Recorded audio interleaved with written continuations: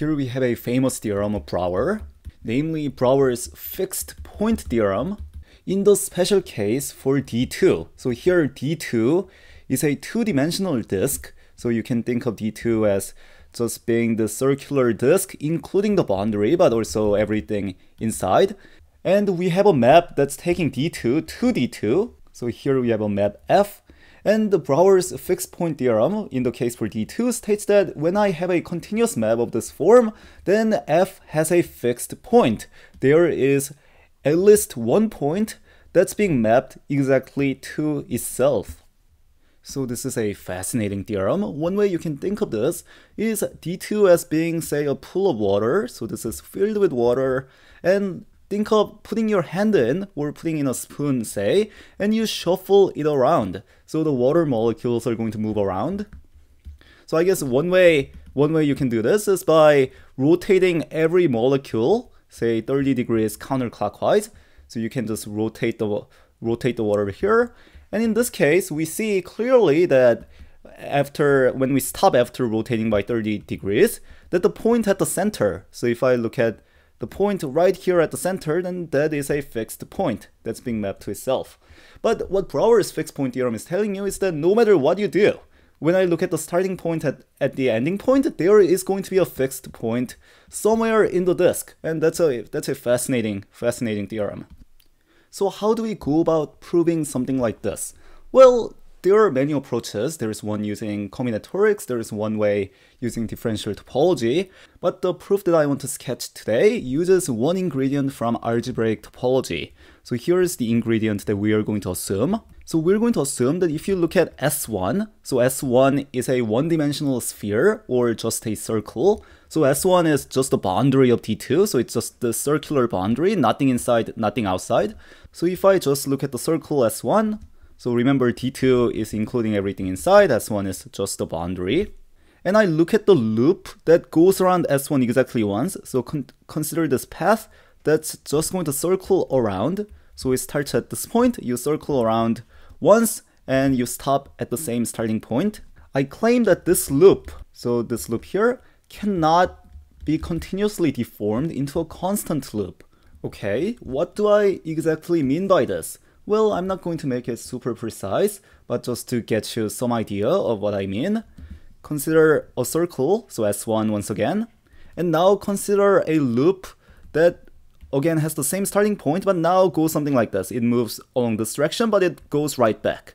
Now in the case of this loop, this can clearly be continuously deformed into a constant loop by simply shrinking it in. So what I mean by this is that as time is passing, what we can do is we can simply shrink this in continuously like this. So initially you have a loop that goes like this, then in the next half second, say, then you're going to shrink it in, so it's only going halfway, then you're only going to go like 25% of the way, and you can keep on shrinking it, deforming it continuously until we get just a loop that's going to stay in the same place all throughout. So you can imagine initially you have this loop, then a little while later you have this loop, then you can consider keep on deforming it until we just get a constant loop. Now the claim here, which we're not going to prove, but is hopefully intuitive, is that if you consider this loop, then you cannot continuously deform it into a constant one.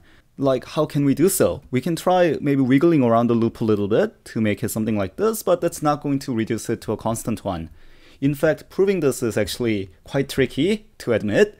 But given this fact, what I want to show today is how you can get a simplification to Brouwer's fixed point theorem, how we can prove this theorem assuming this fact. So how do we do so? Well, let's suppose, for the sake of contradiction, that we have a map. There exists a map from D2 to D2 without fixed points. And I will show you that something goes wrong. So we have a map from D2 to itself without fixed points.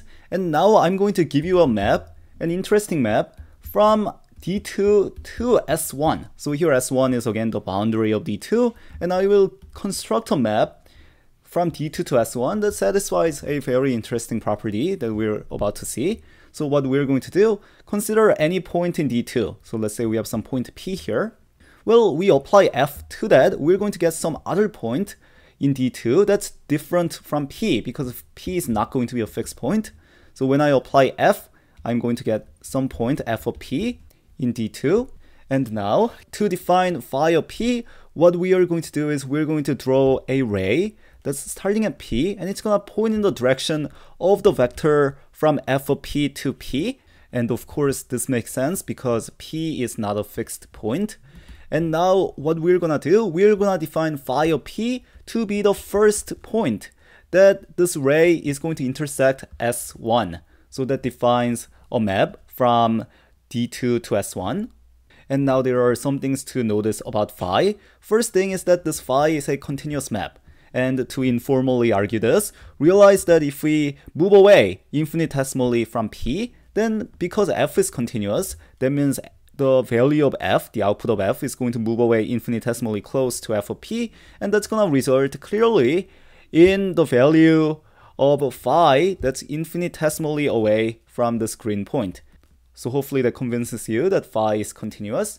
But now the interesting property of phi that I want to turn your attention to is that if we consider a point P in S1, so if I consider a point P lying in the boundary of D2, then this P is actually going to get mapped to itself under phi. And the reason is simply because if we consider the ray starting at P and in the direction of this phi of P to P vector, so if I consider this ray, then certainly the first time this ray is intersecting S1 is at P. So we know that any point in S1 is getting mapped to itself under phi. Now, how do we finish? Well, we have this map from D2, so D2 is including everything inside, to S1. So here S1 is just the boundary once again. So we have this map, phi. And here is something to realize. If I consider the loop that goes around S1 exactly once, so this purple loop that we were considering before, then when I map this loop under phi, then we are going to get the same loop in S1. And that's simply because any point in S1 is being fixed under phi. So we see that this purple loop is going to this purple loop identically. And now something to realize is that this purple loop can be deformed continuously into a constant loop in D2. Remember, we cannot do that in S1, that was a fact we were assuming, but in D2 we surely can.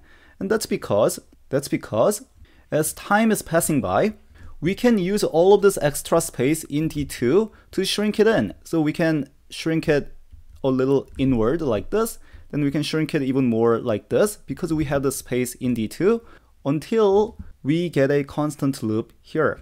So this is happening over time.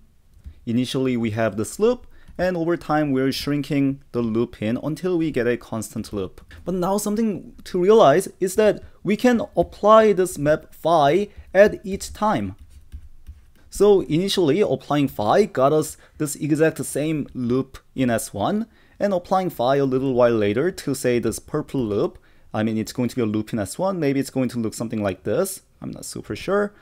And then we're going to get some loop in S1 here, but we know that by the end, we are going to get a constant loop. That's simply because if we start with a constant loop and you map it under any map, really, we are going to get a constant loop. And now what do we have on the right hand side? Well, we have a way of continuously deforming this purple loop in S1 to a constant one. And we know that's a contradiction because we assumed that was not possible. So now, going all the way back up, we can conclude that assuming that this f without fixed point exists, we got a contradiction. So Brouwer's fixed point theorem must be true.